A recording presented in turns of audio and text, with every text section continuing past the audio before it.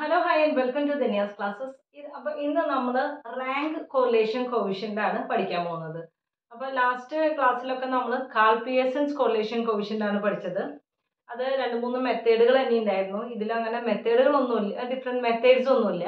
പക്ഷേ ഇതിലെന്ന് വെച്ചാൽ rank correlation coefficient എങ്ങനെയാണെന്ന് വെച്ചാൽ റാങ്ക് തരും.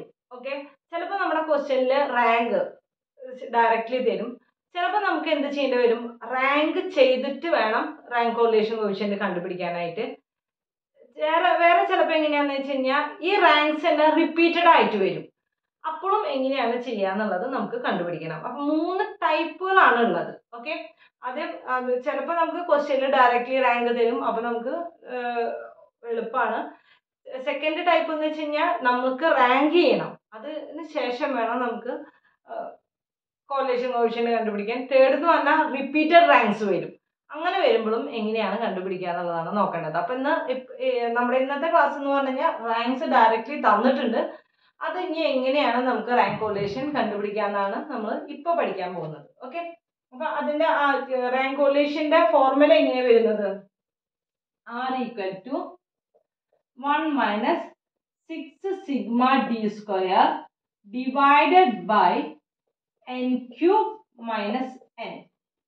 Okay, 1 - 6 sigma d square divided by n cube minus n. Okay, ഇതിൽ ഇനി രണ്ട് കാര്യങ്ങളാണ് ഇനിയുള്ളത്. d എന്ന് പറഞ്ഞാൽ എന്താണെന്ന് അറിയണം. d = R1 - R2.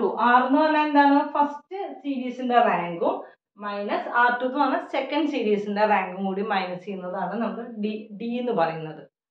n എന്ന് പറയുന്നത് നമ്മൾ സാധാരണ പറയുന്ന പോലെ നമ്പർ ഓഫ് ഐറ്റംസ് അല്ലെങ്കിൽ നമ്പർ ഓഫ് ഇൻഡിവിജ്വൽസ് എന്ന് പറയുന്നത്. സാധാരണ എത്ര നമ്പറുകളാണ്, എത്ര നമ്പർ ഓഫ് ഐറ്റംസ് ആണ് ഉള്ളത് എന്ന് നോക്കിയിട്ട് അത് നമ്മൾ സാധാരണ. പക്ഷെ d ആണ് നമുക്ക് പുതിയതായിട്ടുള്ള കാര്യം. d എന്ന് പറഞ്ഞാൽ റാങ്ക് 1 മൈനസ് റാങ്ക് 2. ഓക്കെ, അപ്പൊ നമ്മൾ റാങ്ക് കോറിലേഷൻ കാണുമ്പോൾ ക്യാപിറ്റൽ R എന്നാണ് പറയാം, നമ്മൾ റിപ്രസെന്റ് ചെയ്യാം. അപ്പൊ നമുക്ക് ഇനി ചെയ്യാം എങ്ങനെയാന്നുള്ളത്. നമ്മൾ എപ്പോഴും പറയുന്ന പോലെ ഫോർമുലാസ് എപ്പോഴും നമ്മൾ എഴുതി തന്നെ പഠിക്കണം. അത് കഴിഞ്ഞിട്ടാണ് പിന്നെ ഡെയിലി എപ്പോഴും നമ്മുടെ നോട്ട്ബുക്കിന്റെ ബാക്കിൽ ആ ഫോർമുലാസ് എഴുതി ഓർഡർ അനുസരിച്ച് എഴുതി ഒന്ന് റിവൈസ് ചെയ്ത് കഴിഞ്ഞാൽ വളരെ ഈസി ആയിരിക്കും. QT എന്നുള്ള സബ്ജക്റ്റ് ആണ് ഭയങ്കര ഈസി, പെട്ടെന്ന് സ്കോർ ചെയ്യാൻ പറ്റും. നമുക്ക് എന്താ പറയാ, മാർക്ക് സ്കോർ ചെയ്യാൻ പറ്റും. അതല്ല ഇത് പഠിച്ചില്ല എന്നുണ്ടെങ്കിൽ നമ്മൾ പഠിച്ച പണി 18 നോക്കിയാൽ ഇതെന്താന്ന് ഇങ്ങനെ നോക്കി നിൽക്കും. പ്രോബ്ലംസ് എപ്പോഴും ഞാൻ പറയാനുള്ള പോലെ ചെയ്ത് തന്നെ പഠിക്കണം. അതിന് വേറെ ഷോർട്ട് കട്ട്സ് ഒന്നുമില്ല. ഓക്കെ, പിന്നെ സ്റ്റാർട്ട് ചെയ്യാനും മുന്നേ നമ്മുടെ ക്ലാസ് നിങ്ങൾക്ക് യൂസ്ഫുൾ ആവാണ്, നിങ്ങൾക്ക് നന്നായി മനസ്സിലാവുന്നുണ്ടെങ്കിൽ നമ്മുടെ ചാനൽ ഒന്ന് സബ്സ്ക്രൈബ് ചെയ്യണം. അതുപോലെ ഒന്ന് ലൈക്ക് ചെയ്യണം. നിങ്ങൾക്ക് ഇഷ്ടപ്പെടുകയാണെങ്കിൽ കമൻറ്റ് ചെയ്യണം. ഓക്കെ, നമുക്ക് സ്റ്റാർട്ട് ചെയ്യല്ലേ റാങ്ക് കോറിലേഷൻ കോവിഷ്യൻ്റ്. അപ്പം നമ്മൾ അതിൻ്റെ ഫോർമുല പറഞ്ഞു കഴിഞ്ഞു. 1 - 6 sigma d square divided by n cube minus n. അപ്പോൾ നമുക്ക് ഇവിടെ കണ്ടോ, ഇവിടെ നമ്മുടെ സീരിയൽ നമ്പർ തന്നിട്ടുണ്ട്. പിന്നെ എന്താണോ ശരിക്കും rank by judge X, rank by judge Y, അതായത് റാങ്ക് ഡയറക്റ്റ്ലി നമുക്ക് തന്നിട്ടുണ്ട്. അപ്പൊ ഇനി നമുക്ക് റാങ്ക് ചെയ്യേണ്ട ആവശ്യം വരുന്നില്ല. അപ്പൊ നമുക്ക് നോക്കാം. പിന്നത്തത് അടുത്ത കോളം വരുന്നത് d എന്നുള്ള കോളാണ് വേണ്ടത്. അതായത് R1 - R2. ഇതിൽ നിന്ന് ഇത് മൈനസ് ചെയ്യാം. റാങ്ക് 1ൽ നിന്ന് റാങ്ക് 2 മൈനസ് ചെയ്താൽ d എന്ന് പറഞ്ഞ കോളായി. ഓക്കെ, നമുക്ക് നോക്കാം അതെങ്ങനെയാ ചെയ്യാൻ നോക്കാം. അപ്പോൾ ആദ്യത്തേത് 3 - 3 0. ഓക്കെ, 2 - 2 0. 5 - 6 -1. 1 - 7 -6. 4 - 1 3. 6 - 5 1. 8 - 8 0. 7 - 9 -2. Then 10 - 10 0.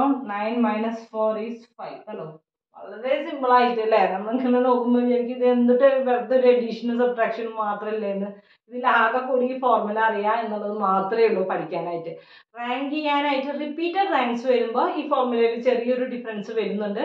അത് നമുക്കൊന്ന് മനസ്സിലാക്കി പഠിക്കേണ്ടതുണ്ട്. അതൊന്ന് പഠിക്കാനായിട്ടുണ്ട്. ഇതെന്ന് പറഞ്ഞാൽ വെറുതെ ഒന്ന് മൈനസ് ചെയ്യുക. നമ്മൾ എന്ത് ചെയ്യുന്നു, ഇതിനെ സ്ക്വയറും കാണുന്നു. ഓക്കെ, നെക്സ്റ്റ് എന്ന് പറയുന്നത് നമുക്ക് ഇവിടെ കിട്ടേണ്ടത് d സ്ക്വയർ ആണ് കിട്ടേണ്ടത് അല്ലേ? സിഗ്മ d സ്ക്വയർ ആണ് കിട്ടേണ്ടത്. അപ്പൊ നമുക്ക് d സ്ക്വയർ കണ്ടുപിടിക്കാം. 0 and square 0, again 0 square 0, 1 square 1, 6 square 36, 3 square 9, 1 square 1, 0, 2 square 4, 0, 5 square 25. എത്ര കിട്ടി ടോട്ടല്? 10 plus 15 ആകുമ്പോൾ 30, 40 plus 36, 76. ഓക്കെ, അപ്പോൾ നമുക്ക് കിട്ടി സിഗ്മ ഡി സ്ക്വയർ എന്ന് പറയുന്നത് എത്രയാണ് കിട്ടിയത്? 76 നമുക്ക് കിട്ടി. ഓക്കെ, അപ്പൊ നമുക്ക് sigma D square equal to എത്രയാണ് കിട്ടിയത്? 76 കിട്ടി. n എന്ന് പറയുന്നത് എന്നിട്ടാണ് നമ്പർ ഓഫ് ഇൻഡിവിജ്വൽസ് അല്ലെങ്കിൽ നമ്പർ ഓഫ് ഐറ്റംസ് എന്ന് പറയുന്നത്. എത്ര ഐറ്റം ഉണ്ട്? 10 ഐറ്റംസ് ആണ് ഇവിടെ ഉള്ളത്. അപ്പൊ നമ്മൾ 10 എന്ന് എഴുതി. ഇനി നമുക്ക് ഡയറക്ട്ലി നമ്മുടെ ഫോർമുലയിൽ അപ്ലൈ ചെയ്യാം. 1 മൈനസ്, ഇത് ശ്രദ്ധിക്കണം, 1 മൈനസ് ഇനി 6 ഇൻറ്റു സിഗ്മ ഡി സ്ക്വയർ എന്ന് പറയുന്നത് 76 ഡിവൈഡഡ് ബൈ എത്രയാണ്? n cube. n എന്ന് പറയുന്നത് 10 cube minus 10. Okay, 1 minus 76 multiplied by 6 എത്രയാണ്? 456 ഡിവൈഡഡ് ബൈ 10 ക്യൂബ് എന്ന് പറഞ്ഞാൽ എത്രയാണ് കിട്ടുന്നത്? 10 ഇൻറ്റു 10 അല്ലെ? അപ്പൊ 1000 മൈനസ് 10 നമുക്ക് എത്ര കിട്ടും? 990 കിട്ടും. ഇനി നമ്മൾ ചെയ്യേണ്ടത് 1 മൈനസ് ഇത് തമ്മിൽ ഡിവൈഡ് ചെയ്യണം. എന്നിട്ടാണ് നമ്മൾ 1ൽ നിന്ന് മൈനസ് ചെയ്യേണ്ടത് കേട്ടോ. അത് നിങ്ങൾ കാൽക്കുലേഷനും നിങ്ങളൊന്ന് ശ്രദ്ധിക്കേണ്ടതുണ്ട്. ആദ്യം തന്നെ ഇത് കാൽക്കുലേറ്റ് ചെയ്തിട്ട് വേണം 1ൽ നിന്ന് മൈനസ് ചെയ്യാനായിട്ട്. അതൊക്കെ ഒന്ന് ശ്രദ്ധിക്കേണ്ട കാര്യങ്ങളാണ്. നമ്മൾ വെറുതെ അത് അഡീഷണൽ സബ്ട്രാക്ഷൻ എന്ന് വിചാരിച്ചു കഴിഞ്ഞാൽ തെറ്റാനായിട്ടുള്ള ചാൻസസ് ഉണ്ട്. അവിടെയൊക്കെ ഒന്ന് ശ്രദ്ധിക്കണം. അത് കിട്ടാൻ എങ്ങനെയാന്ന് വെച്ചാൽ നമ്മൾ പ്രാക്ടീസ് ചെയ്തിട്ട് തന്നെയാണ് നമുക്ക് കിട്ടുള്ളൂ. Minus 0.46 equal to 1 minus 0.446. അപ്പൊ നമുക്ക് കിട്ടി 0.54. ഇതാണ് നമ്മുടെ റാങ്ക് കോറിലേഷൻ കോഎഫിഷ്യന്റ് അല്ലേ? വളരെ സിമ്പിൾ അല്ല. റാങ്ക് തന്നു കഴിഞ്ഞാൽ വളരെ സിമ്പിളാണ് ചെയ്യാനായിട്ട്. റാങ്ക് തന്നില്ലെങ്കിലും ഒന്ന് റാങ്ക് ചെയ്യാന്ന് പറഞ്ഞാൽ ഇത്ര വലിയ കാര്യമായിട്ടുള്ള കാര്യമല്ല. പക്ഷെ റിപ്പീറ്റഡ് റാങ്ക്സ് വരുമ്പോൾ നമുക്ക് ഒന്ന് പഠിക്കാനുണ്ട്. ഡൗട്ട് എന്തെങ്കിലും ഉണ്ടെങ്കിൽ ചോദിക്കണം. നമുക്ക് അടുത്ത ക്ലാസ്സിൽ കാണാം. ബൈ.